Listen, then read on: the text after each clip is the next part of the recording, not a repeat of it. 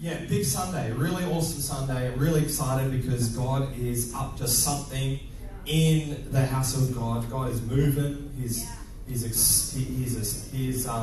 not just moving, but He has plans for what He wants to do. And how many know we're not too worried about God moving? Sometimes it's God worried about us moving. Because sometimes God can tell you to go, and we're like this. And God's going to say, just go, come on, take a step. And we're not taking steps, we're being stubborn. And a lot of times we're not waiting on God to move. He's waiting on us to move. But this series, we're in the middle of a series of messages called One Small Step. We're not in the middle, we're on the back end actually. This is week 5 of One Small Step series. Has it been helpful for you? Yeah. 3 people. Awesome. I'm going to go home and cry at night. No, I'm just kidding. Has it been okay? Has God been talking to you? Been blessing you?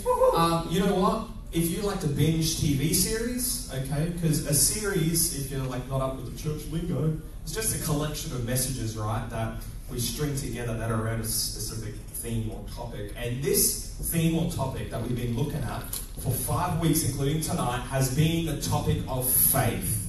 Faith. And you know what, I've just every single week I've come to preparing this message and praying and asking God, what do you have for our church for this next season and next message? Every time I preach, I feel like God's anointing is just being all over it. You're good whenever you want, Grace. Yeah. I'm not going to preach long tonight because we have communion and all this exciting stuff.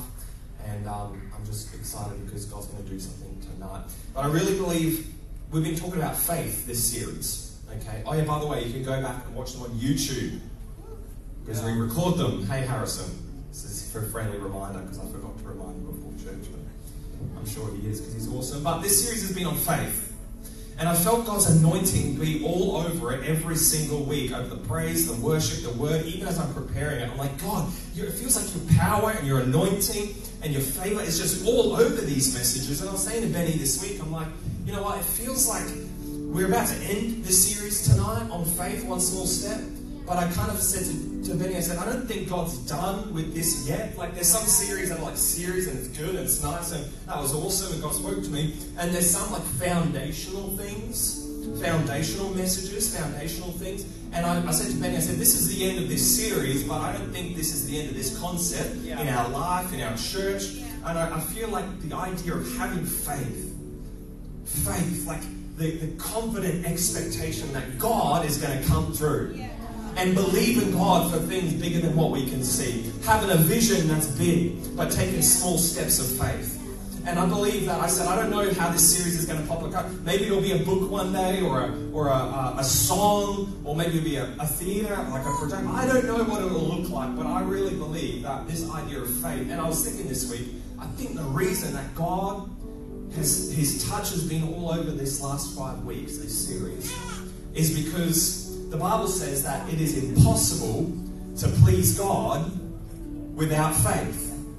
In other words, He is pleased when His people have faith. And we've been talking about faith, we've been discussing faith, and I just felt His anointing all over it. You know, we've looked at the flex space. That was week 1. And the faith space. And we talked about purposely, like intentionally, like making it in our calendar a space where faith is needed. Not just like it would be nice, but God, if you don't come through in this area, I don't have this plan B, or if God doesn't work it out, I've got this extra funds over here, or this extra, I've got a backup plan. No, actually saying, God, this is the space. If you don't move, it doesn't move. And creating that space. And, you know, we shared some of our story that we've been living in that space. And just this week we had some new man. God has come through, okay? God has come through. He is filling every flex space that you create. We looked at sacrifice, because faith takes sacrifice sometimes. It takes a giving up. And we looked at the message, you've got to give up in order to go up.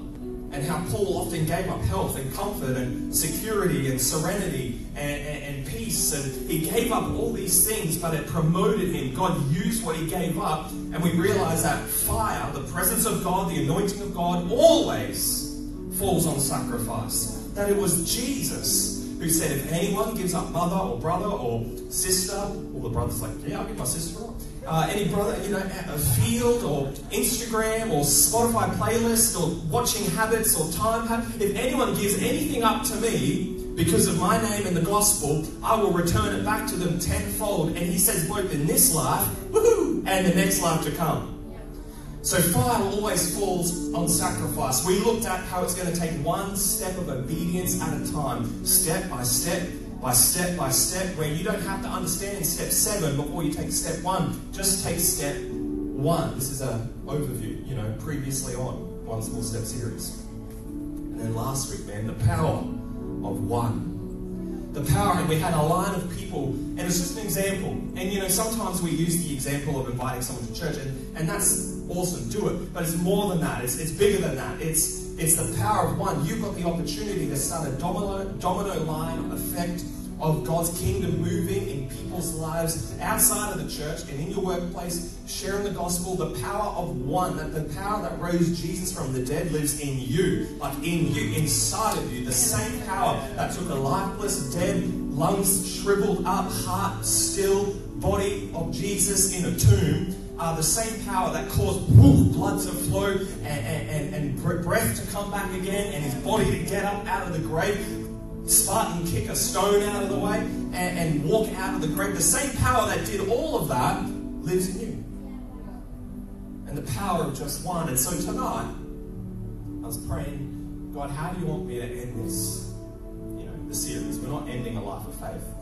I've upgraded from a napkin, guys. How do you want me to end this? And I felt him say, Kieran, I want you to help the people move. Everyone say move. Turn to your neighbour and say move. No, seriously, you're sweaty. Stick it out of here. Move. And so this message is my last ditch attempt to say, you've got to move. Your voice wants to move. You've got to move. You've got to do something. Don't just hear the word. God's been calling you and directing you and asking you and challenging you and saying, hey, take a step. Come on, now's the time. This is the time. Now is the moment. Take a move, take a move, take a move, take a step, take a step. And some of us are okay just not take a step. So this message tonight is for anyone that's like, yeah, I'm going to take a step. Yeah, I'm going to take that step of faith. Yeah, I'm going to give that amount. Yeah, I'm going to invite that person. Yeah, I'm going to do this or do that. Or I'm going to reach out to that, family member that I haven't talked to for. I'm going to do all of that. God's asking you to take a step. This is the message that I'm praying. When you leave, it will help you to move. To move. The fruit of faith, the result of faith, is more faith. When you have faith, you have a faith for God to move, right? To do something. And when he does it, the result of that faith is more faith in your life. I think about David on the battlefield facing off Goliath, and he says, you know what? I fought the lion and I fought the bear. And I had faith in that area. And because I had this little faith, I can have faith for this big thing. The result wasn't he didn't stop fighting battles. It's just his faith got stronger. And so the result, I'm praying you leave this series with more faith. You don't graduate from needing faith. You just need more. And so I don't know what sort of vision you have for your life. I don't know what sort of big thing you're believing God for. But I believe that if you've seen God do it before and you had faith back then when it was a small thing or an easy thing, the result of that is like, yeah, God can do it. Yeah, he will do it. Yeah, he did do it. Yeah, he is able. And I am enough through Jesus. I can do it. And the result of what he did there is more faith here. So I don't know what you need, but why don't you remember the things that God did do? And that causes more faith in your life. If you want faith for the big things, you've got to start with faith in the little things. So tonight we're going to go to the master teacher, Jesus. Okay, this guy's a crazy teacher. He's a master teacher. We're going to one of his sermons here in the book of Matthew, and what we're about to read is a parable. Okay, now if you're not familiar with Bible terminology, that's fine. Parable is just it's a made-up story to illustrate a kingdom truth. Okay, it's just a story that he just created out of nowhere. It doesn't exist. The prodigal son wasn't a real son. He's just a made-up figment of Jesus' imagination. And that's what I sort of love about Alabaster. A lot of the shows that we do aren't like Esther the musical. You know, we did Mosaic. That's a real story. It's Christmas. But it's not like David the musical. It's a made-up story to illustrate a truth about God. And so in this parable, this story, Jesus begins to make up this story. And we read it in Matthew chapter 25. Yumsy will help me out here. Matthew, the book of Matthew, because we're going to stir up some faith in here, okay? Just keep this liturgy going the whole time. Matthew chapter 25, starting, I'll wait till you're at the level. 14, verse 14, okay. Alright, we'll work on that, guys, it's good. So Jesus says this, okay? He says, again, now often Jesus would share multiple parables, that different stories that all point to the same truth. Think the lost son, the lost sheep, the lost coin. 3 different stories, all talking about how God loves to seek and save the lost, okay? So this is one of a trilogy of Jesus' stories, okay? And when he says it will be like, the it he's referring to is the kingdom of God. If you read further up in the chapter, he's saying the kingdom of God is like, okay? So he says, again, it will be like, the kingdom of God will be like a man, or other translations say a master, will be like a man going on a journey, who called his servants and entrusted his wealth to them. To one he gave 5 bags of gold, we'll call him Mr. 5.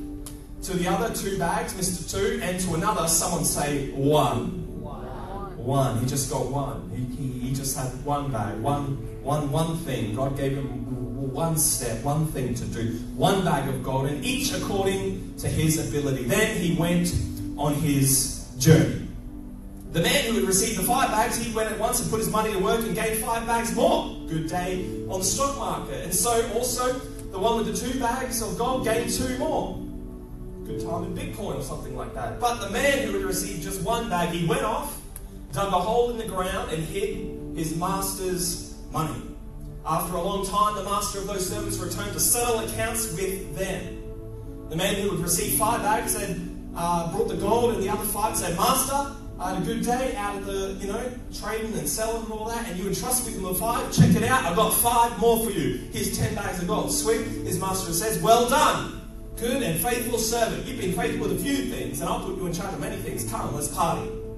The man with the 2 bags of gold said, okay, master, he said, you entrust me with the 2. See, I've gained 2 more. How does Jesus like his steak? Well done.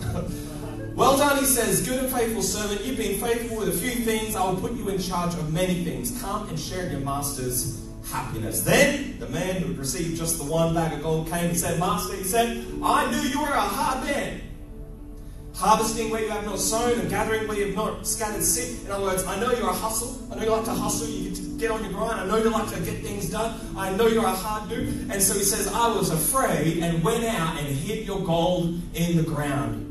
That's a message right there. See, here is what belongs to you. And he gave him this 1 bag of gold left. His master replied, you wicked and lazy servant. So you knew that I harvest where I have not sown and gather where I have not scattered seed. Well then, you should have put my money on deposit with the bankers, so that when I return, I would at least receive it back with interest. Turn to your neighbour and say the title of the message tonight, Part 5, One Small Step. Turn to them and say, make a move. Come on, say it aggressively. Make a move.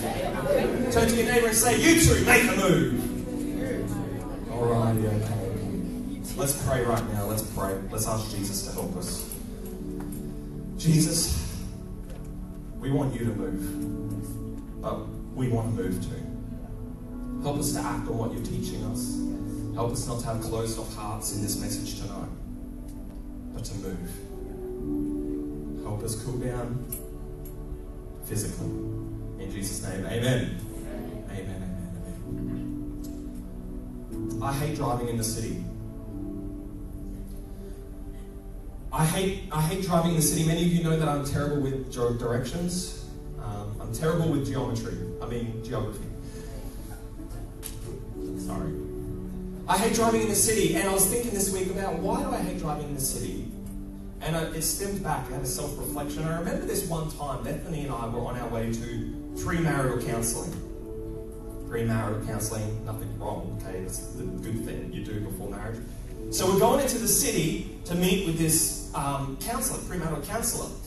And we're driving in there in our green Hyundai XL that I paid $500 for.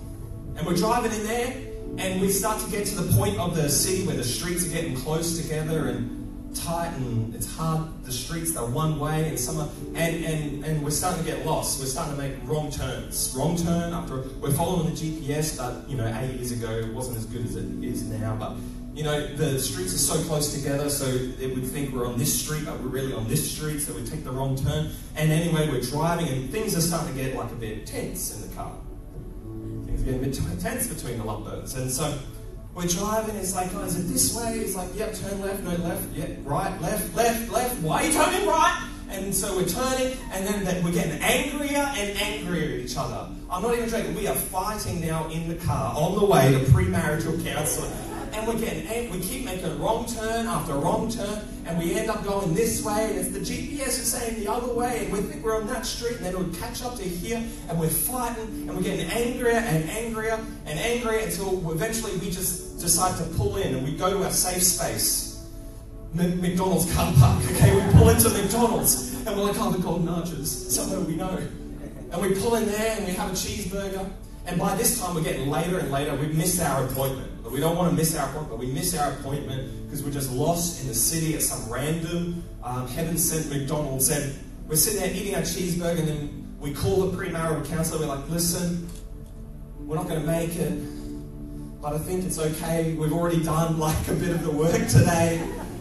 You can book us in for next time, but can you still check our appointment off? Because we got a lot of stuff worked through on this car trip, and we're just making wrong turn after wrong turn after wrong turn. I was thinking about this week. I'm like, I think that's why I'm so scared to go into the city to drive, because I'm afraid of making a wrong turn. And then I was thinking, the Holy Spirit say, you know what? Our faith is a little bit like that too.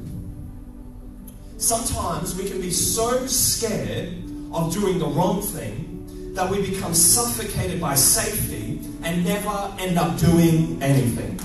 You see, even to this day, if I can avoid going into the city, I will avoid going into the city. If it's an event or something, if I can go with someone else, I'll always harass him. I'm always going in the car with him if it's somewhere in that direction, because I just don't want to drive in the city, because I'm still afraid of making the wrong turn. But how many times in our faith we're like, I don't know what the right thing to do is, so you just end up doing nothing. And if the premise and the crux of this message is this: do something. Do something with what God has given you. You don't even have to know if it's the exact right move to make. Just move. Just do something with what God's given you. Don't just sit and be suffocated by safety. Don't be afraid by making a wrong turn. You see, Peter, he was in the boat, and Jesus called him out onto the water, and he started to take some steps, right? He started to take some steps, but the moment that he stopped, he sunk. The moment that he saw the wind and the waves, I don't know how you see wind, but okay. He saw the waves, felt the wind, and he got scared, and he stopped, and he sunk. I don't want to be a church, I don't want to be a person who is suffocated by the need to be safe. To think, I don't know what the right thing to do is, so I'm just going to do nothing. That's not how faith works. You don't actually know the exact step every time. Sometimes you get a clear way from God, awesome. But sometimes you don't actually know. But I want to encourage us to make a move. I want to highlight this verse that he says here. He says, I was afraid, and I went out and I hid your gold in the ground. I was afraid, and I went out and I hid what you gave me in the ground. And I was thinking about this, and I felt the Holy Spirit say, man, just don't play it safe. Don't play it safe with your steps. Don't try and... You see, we spend a lot of time studying our steps and scrutinizing our steps and speculating other people's steps and thinking about, should I do this? But we do all of that, but never actually take any steps of faith. we think about it, this would be a good move, and strategize this and do that and see what that person's doing, we won't try that.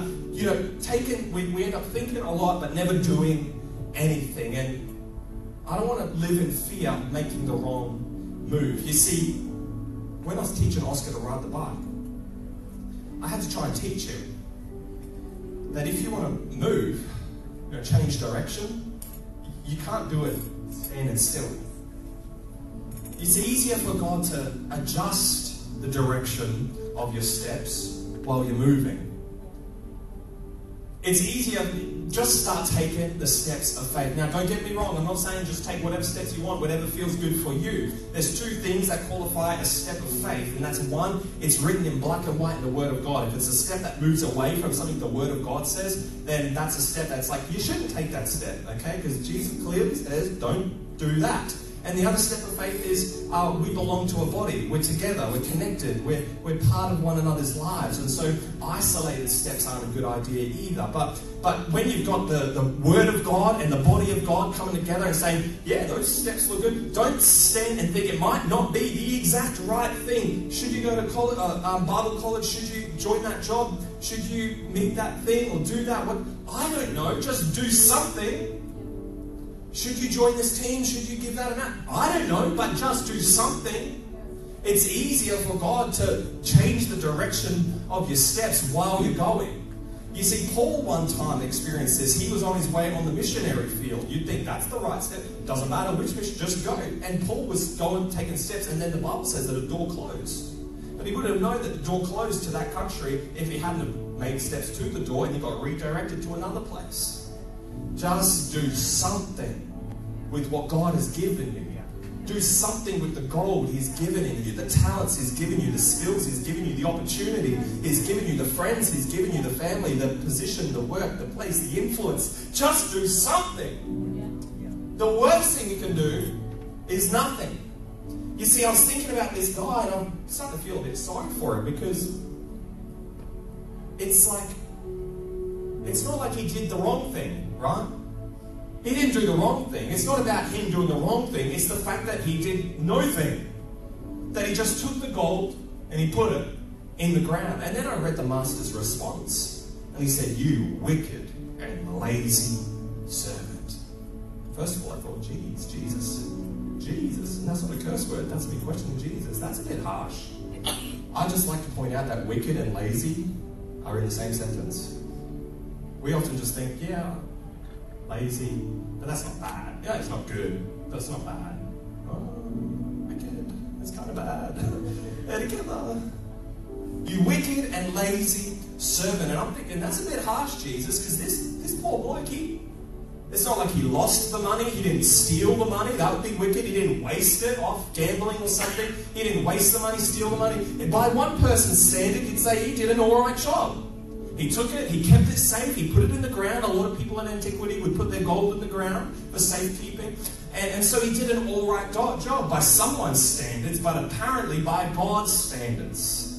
So I don't want to encourage you, are your steps not just a good idea, the saying goes, but is it a God idea? Is it up to God's standard? See, the master, and here's the most annoying thing in this story for me, is the master never even said, go and invest. He didn't even say, go, I expect to get more. He just gave it to him and left. These two other Mr. 5 and Mr. 2 show-offs, they go the ones that go and, get more back. And Mr. 1's playing it safe, but apparently it wasn't about instruction, it was about instinct. He's saying, I want you to increase this thing. I want you to grow this thing. I want you to do something. Don't just put it in the ground. Don't just hide it away and play it safe. I would rather you lose it than do nothing with it. I'd rather you be hot or cold, Jesus says. But don't sit in the middle and you can't decide if you want the air conditioner in the car on fully cold or fully hot. Don't put it in that middle gross vomit temperature. Don't do that. He says, do something with it. Do something with what I've given you. God's standard. See, He's not interested in what we think is a good idea. I think it would be a good idea to keep this safe and put it down, but make a move. Make a move. I want us to be careful that we don't end up with a lazy faith. lazy faith. Lazy faith. Because the Bible says that after a long time, the master of those servants returned and he settled accounts with them. And so maybe some of you, you're feeling like God's asking you to take a step. And maybe you said, God, I feel like you're asking me to take this step. I feel like you're asking me to do this thing, but I'm just going to wait on it. And there are seasons where you should just wait on God. Don't get me wrong. But for some of you, God's given you direction. He's given you the next step. He's given you something to do. And you say, I'm just going to wait on it. I'm just going to sit on it for a while. I'll just sit on it for a couple of years. I'll sit on it till my kids are older. I'll just sit on it until I have more money. I'm just going to sit on it till I finish school. I'm just going to sit on that for a while. I'm just going to wait on that. But I want to encourage you, you might wait on the word, but sometimes the word isn't going to wait on you. Yeah. The master says he's coming back. Here's the thing I want to tell you. Sometimes your step is time sensitive. Because we think the promises of God are yes and amen, so I don't have to do anything and they'll just come when they come. No, God's saying sometimes the promise has an expiry date. The other week we talked about Abraham going up the mountain with his son. He had a word from God. Take your son up the mountain and sacrifice him there. That's a word from God. I'm thankful, and Abraham was thankful that that word expired. Does that make sense? And he got a new word. But he took the steps. So tonight, don't just wait on God. God, I'll just wait. Don't have a lazy faith. Because what we do is we have a lazy faith, but then we cover it up with Christian lingo. We cover it up with like, well, God, I'm just waiting on the Lord. I'll wait till I have a peace about it. Well, God said that. Don't cover up bad lifestyle with Christian lingo or lazy faith where you're just stubborn with a nice Christian word. Amen. And don't just like, let's have a faith that says, I'm going to step, I'm going to move, I'm going to make a move. I don't know if it's the right move, I don't know if it's the best move, but I'm going to do something with what God's given me. I'm going to do something with the kids that He's given me. I'm going to do something with this job that He's given me. I'm going to do something with this paycheck, this friendship. I'm going to do something with what God has given me. I'm not just going to hide it and hoard it and keep it and put it in the ground and do nothing with it. My step is time sensitive. I want to do something. I don't want to squander this step. I don't want to squander this season. I don't want to waste it away waiting for, I know 100%, 10 out of 10 pink cars in a row and then a bird fell on it. That's the word from God. You're never going to get that. Sometimes it's just a step. And if it's the wrong step, that's okay. Because God can redeem it. And He can shift it. He can move you. Now, don't take a step into sin. He can redeem that. That's fine. But just take a step of faith and start moving, and God will align you as you go. Why don't we stand up in this place? Band, join me. I don't know maybe who this message was for, but you've been awaiting for the right time. You've been waiting for the right moment. You've been sitting where should be stepping. And tonight this is for you. God says, don't wait on it any longer. This is your moment. This is your time. This is your opportunity. Make a move. This is the time. This is the moment. This is the opportunity. Make a move.